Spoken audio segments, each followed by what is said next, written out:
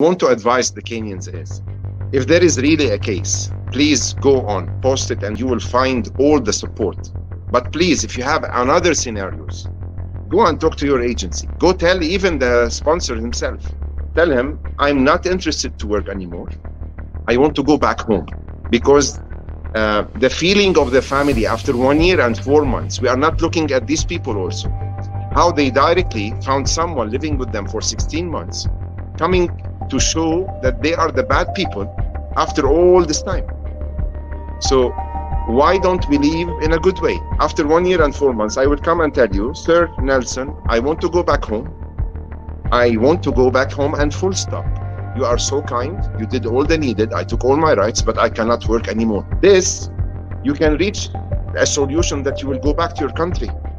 By the agency, by the sponsor, by the girl herself, you can find solutions. But going to divorce after 1 year and 4 months and trying to say, let us be reasonable by what we ask for, and not to make shock also for the Lebanese, because this is affecting on the line itself, on the nationality, which we are getting from Kenya, several ladies and even laborers, men from before, to come and work in Lebanon.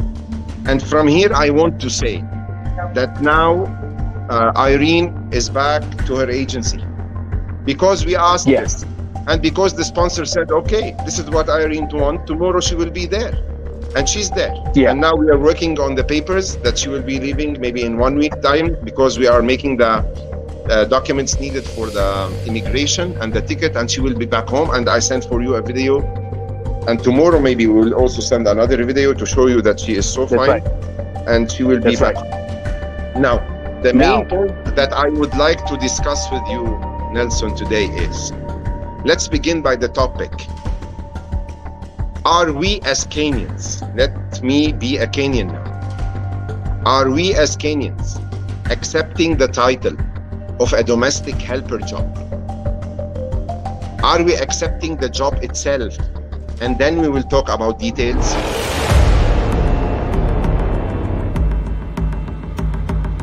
I'm supposed to be a teacher, because that's what they halfway through the journey said.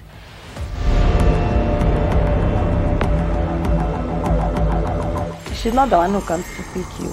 It's one of another Kenyan lady who other girls were brought in, Sierra Leone. In this room, we were 18 ladies. Stealing, I don't know, cutting metal, struggling between prostituting